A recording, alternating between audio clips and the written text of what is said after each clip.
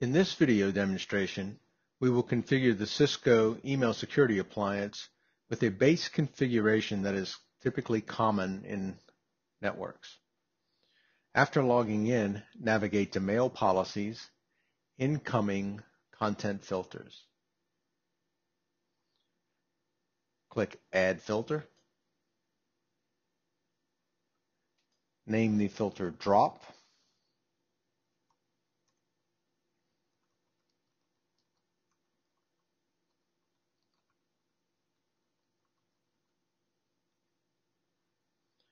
There will be no conditions, and the add actions will be a drop final action. Click OK. Submit. At this point, you are building a repository of content filters for incoming mail. However, in order to use this, you must apply it in a policy. Incoming mail policies. We will add a policy. In this policy, we will call Whitelist. We will add a sender.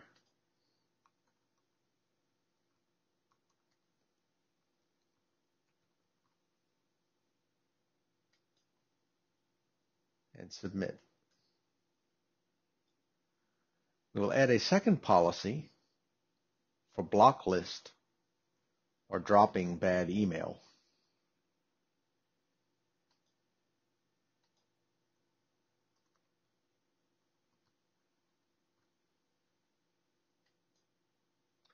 Notice that in incoming mail policies, you put email addresses or domains or parts of a username.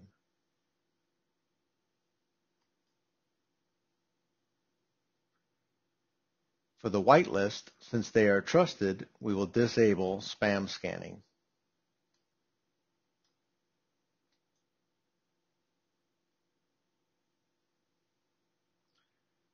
For the block list, since we are going to drop the email, we will disable spam scanning and disable antivirus scanning.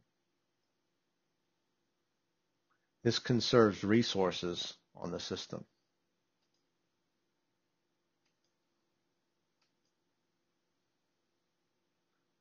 We will apply the content filter that we created earlier.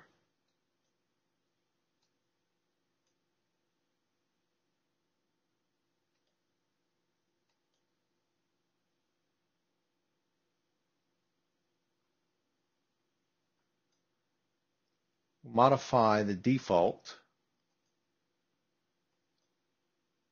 so that positively identified spam is dropped.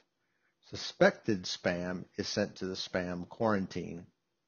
You can enable marketing spam detection and decide to send it to a spam quarantine or deliver using prepending of the subject line.